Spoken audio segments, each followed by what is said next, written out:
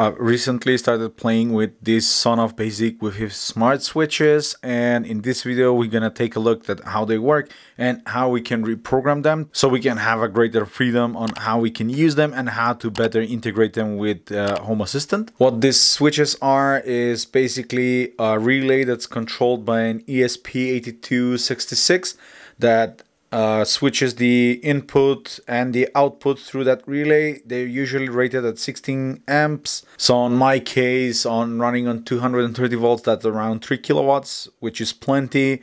And I've used them to control some lights where on one side we can have the input and the light is controlled on the other side. And then you could create schedules and control the light with the app. But because I have a custom system at home that uses Home Assistant, I want to integrate them with it, and one of the best options that I found online is by using a custom firmware called Tasmota. At the moment, I won't go into too much details on Tasmota and how that works because I'll leave that for another video. But today I want to focus on these things, and these are USB to serial converters that you can use to program the Sonoff switches. This one is the Sonoff Basic, mine is revision 2, but the same principle in theory applies to all of the different versions that Sonoff puts out. In its most simplest form, the switch is basically an old MCU with a relay that has all the power and control circuitry built in, and they are quite inexpensive, so they really serve a great purpose. But for the purposes of controlling them with Home Assistant, we need to flash the custom firmware, as I said before. And for that, the people at Sonoff left us with the serial breakout on the board that we can use to connect the USB to serial, because this one doesn't have a USB. It comes pre-programmed with the proprietary firmware from Sonoff that you can control with their app. But in order for us to flash the custom firmware, we'll need to connect a USB to serial adapter and interact with the chip directly to reprogram it and change the firmware on it. On some of the boards that I've seen online, the pins that are left on PCB are actually marked with what they are supposed to do, but unfortunately on mine there are no markings, which indicates to me that this might be a clone, but still it works the same way. And I was able to figure out that the far right pin here, or the far left if we see it from the top, is the VCC. Next one is RX, takes, and the fourth one is ground.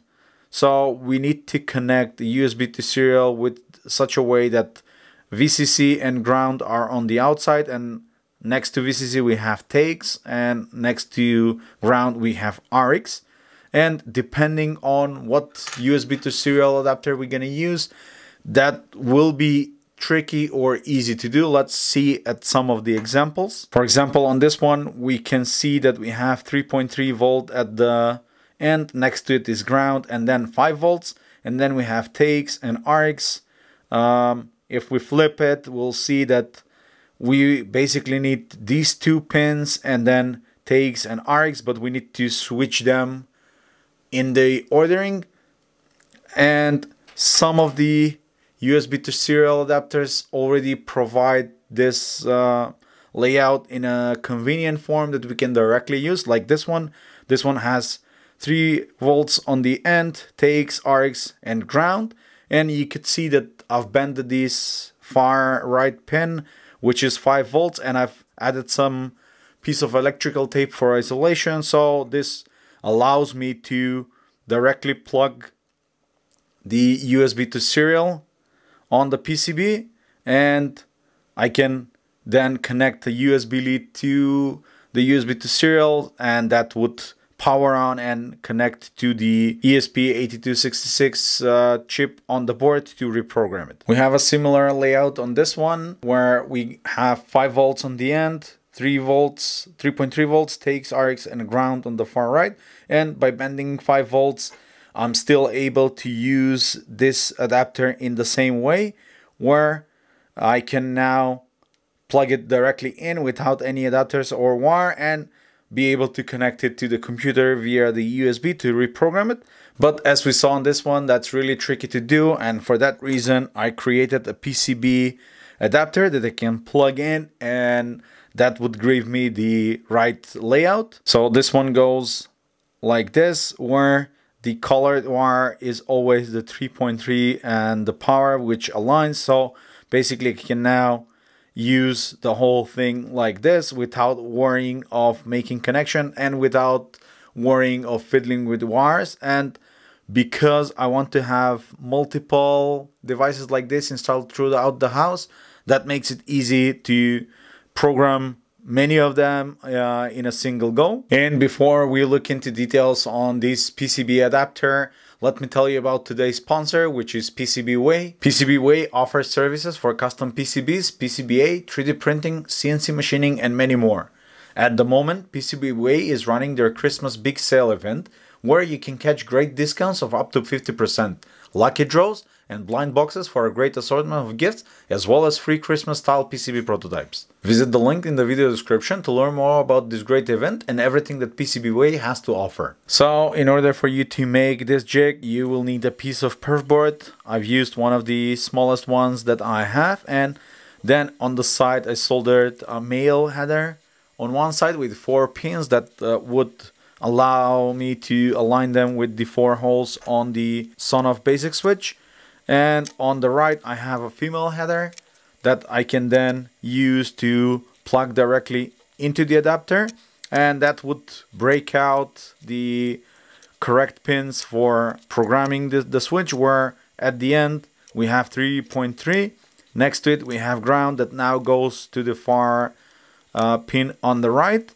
Then we have takes, which is connected from the bottom, that goes to the pin next to 5 volts, and the final one is RX that again goes directly to the pin next to the ground. And every time this gives us the right combination that we need to connect it directly and program the chip. Right here I have a lead coming in from my computer, so yeah, so here it is. The device is being powered up. Similar to this one, I also made another adapter for this other USB to serial. This is the FTDI FT232RL, so another popular USB to serial board that you can use to program the Sonoff switches. And we could see that the layout here is quite different. We have ground pin on the far bottom where we had 5 volts, so the wiring is a bit different, but here the ground wire goes to the end pin.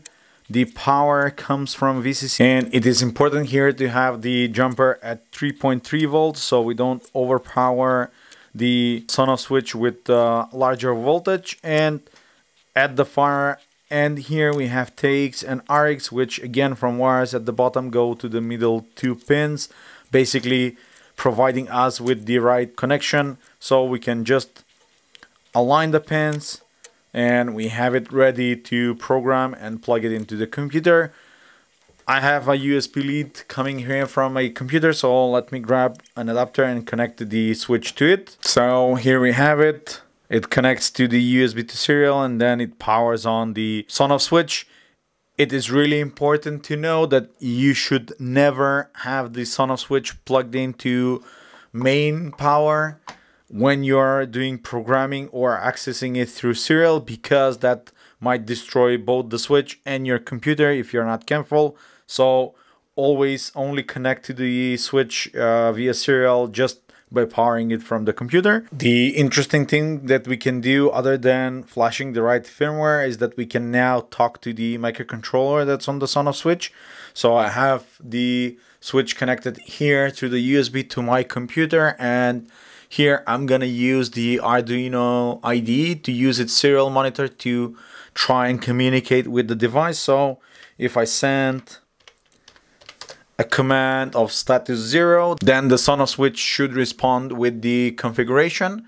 And similarly, we can tell it to reset itself, and that would give us the right commands. We'll see that the device is now restarting and trying to connect with the Wi-Fi as we have it set. Currently, it cannot find the right Wi-Fi, so it provides its own that we can connect that set the right information. And one such command is the power command. that would give us the status of the power state. Currently it's off, and we say power 1 to 1, that triggers the relay to turn on. And same if we have power 0, that would turn off the relay.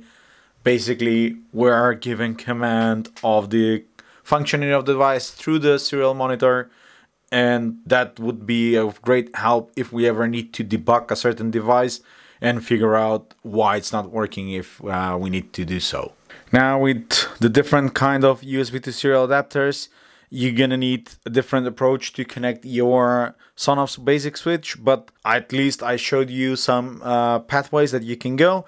If this is something that you're interested in, I can use PCBWay to produce and manufacture some PCBs. So if that's something that would interest you, then be sure to let me know down in the comments, and maybe we can make that happen so you can order the PCBs through PCBWay and have them for your converter. So I'll try to make 2 versions if there is an interest.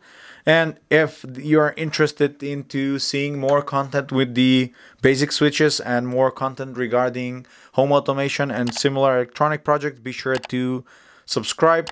Let me know down in the comments if you have any questions, and I would see you all in the next one. Cheers!